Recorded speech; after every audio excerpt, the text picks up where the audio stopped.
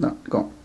Hi, I'm Jeff Lynn from Compliance West USA, and in this video we will show you the hands-down easiest way to determine the waveform energy for the energy reduction test of IEC 60601-1 Issue 3. We will use the Fluke Biomedical Impulse 4000 for this demonstration, but the combination Fluke 7000-7010 combination can also be used. The correct surge generator for this test is our Megapulse Defib 5, and to conduct this test it should be equipped with our 100X option. We are using another model of surge tester for this demonstration, but the procedure is similar.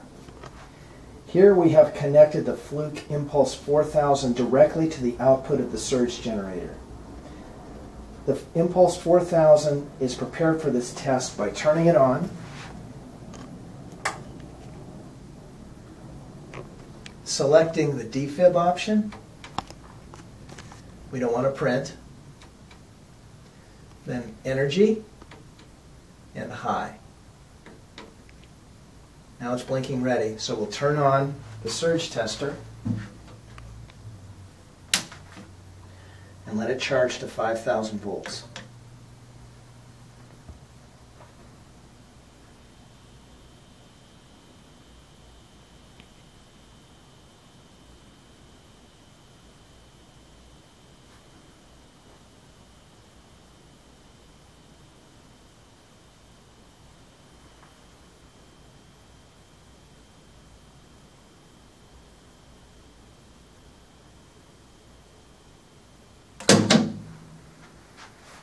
And now, looking at the Impulse 4000, we see the energy directly read as 360.2 joules.